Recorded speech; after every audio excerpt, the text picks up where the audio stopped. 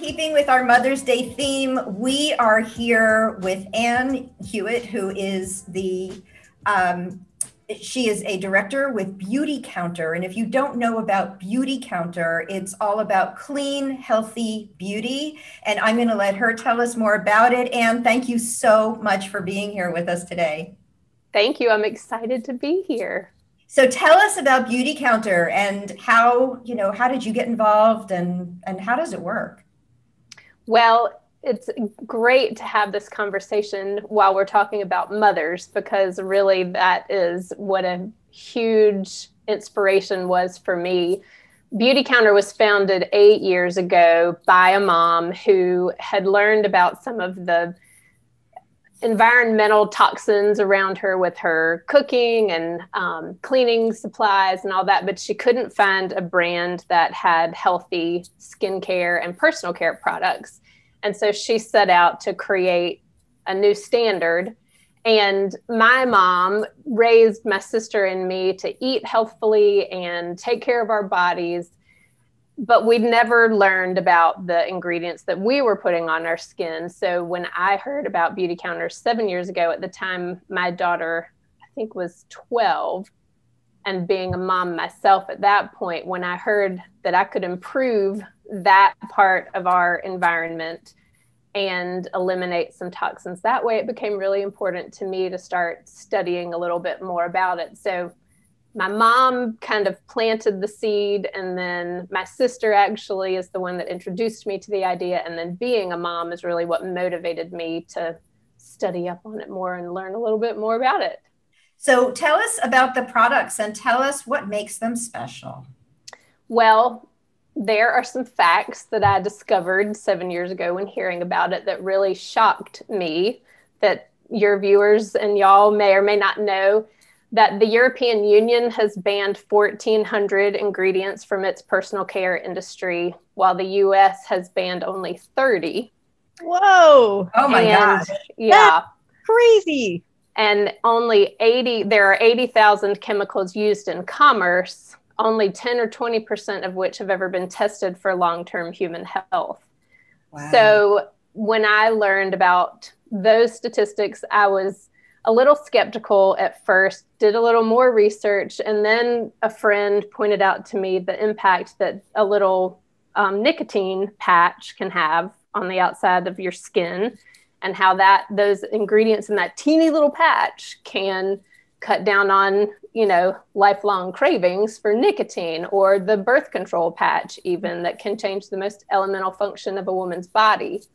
So I started thinking about the infertility and cancer and ADD and all the things that I was watching my loved ones struggle with. And all that made sense. So back to the products, Beautycounter is really founded on 3 pillars: to formulate products to show consumers that they can be high performing and feel wonderful while also being created using safer ingredients. So the company has banned 1,800 ingredients from its formulas. We also educate and raise awareness in the US and Canada, just to help inform other people that are kind of the primary consumers, primary shoppers for their families, so that they can make smarter choices. And we have what's called a never list that lists kind of the top ingredients that you want to avoid. And then we also advocate, which is the most exciting part, because we don't have a pipe dream that everybody is going to buy products from our brand. We want to elevate the standards across the whole country. So we advocate on Capitol Hill, and in California, actually, we advocate on a national and state level to elevate the standards over the whole industry. So the products, we have skincare, body products, makeup. We just launched a new deodorant. So really kind of head to toe products, which are awesome. Well, I love what you're doing. Like, the most famous example to me about this is, like, if anybody's ever skeptical, just go back to Queen Elizabeth. Remember how she was scarred from disease, had big pock marks all over her face. And then maybe a lot of people don't know this, but she would wear this really heavy white makeup that was made with lead and vinegar. And it poisoned her over time. And that's what eventually killed her. Oh, you mean the old the original Queen? Oh, not the one. Not the current Queen. That's a very good distinction. Yes, we should. I definitely bring that up. Queen Elizabeth in the past. So interesting. Yeah, but I think that's super interesting. And because like I think the natural, you know, like the natural inclination is to be like you were, Anne, like a little skeptical, going, I'm sure it's made it through the FDA. I'm sure it's fine, you know, or whatever, and not really looking into it and seeing, you know, what it could potentially be doing to our skin. Well, and we think about water, right? We think about water when we drink it. Like we wouldn't intentionally drink water that has lead in it.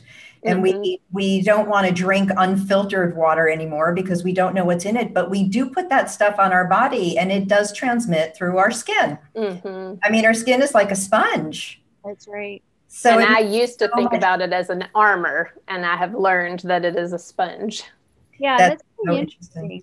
Yeah, my brother is a dermatopathologist. So he got his medical degree at Duke, and then he did a fellowship in pathology at Harvard.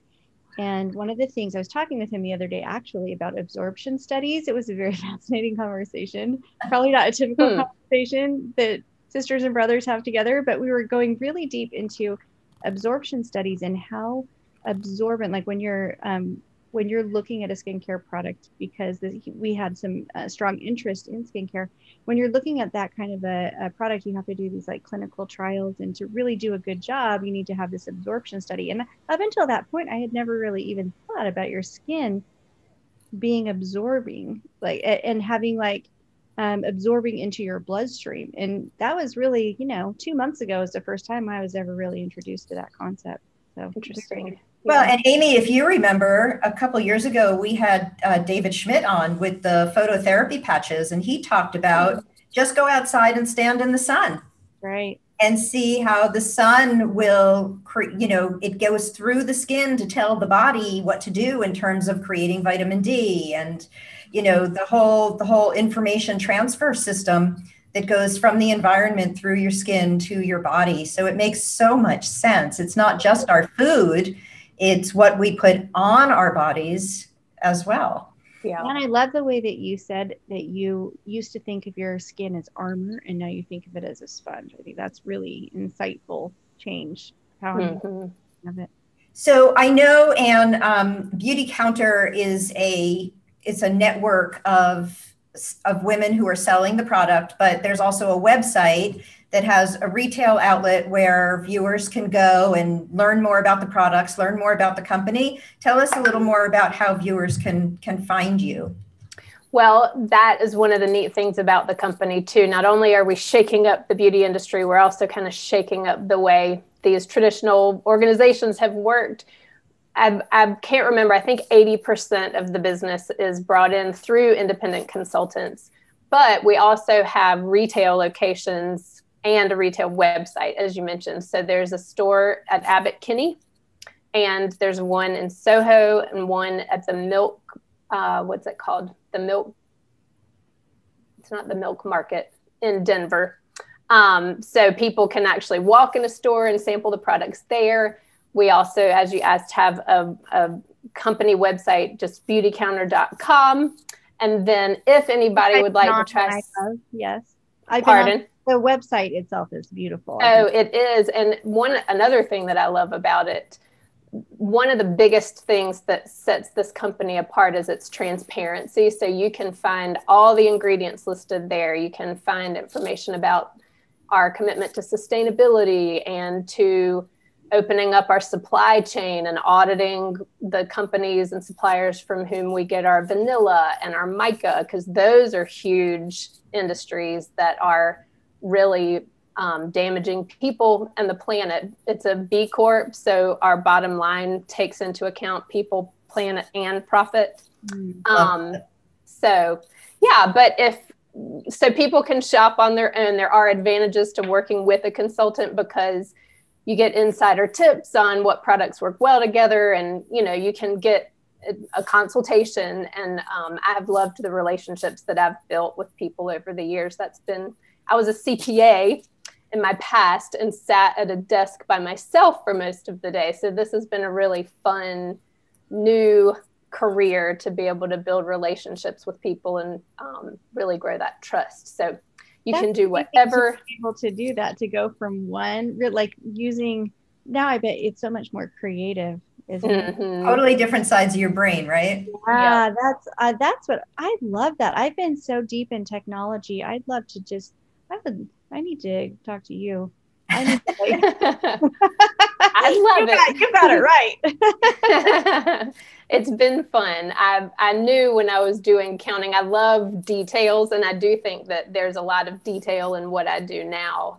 So it's interesting to see how that prepared me for what I'm doing now. But I love the interpersonal relationship part of what I do. Well, and as women, I think we are inclined toward relationship building, and we're also inclined to try to find great gifts for our mothers and friends for Mother's Day. Yes, which is what I will be doing right after this call. I will be going into Beautycounter and looking for gifts for my mom. So exactly. And thank you so much for joining us today. This has been super. We really appreciate it. Well, y'all are wonderful to invite me, and I love the relationships that I'm building with y'all. So thank you so much for having me. That's great. Okay, thank you, and we'll be right back.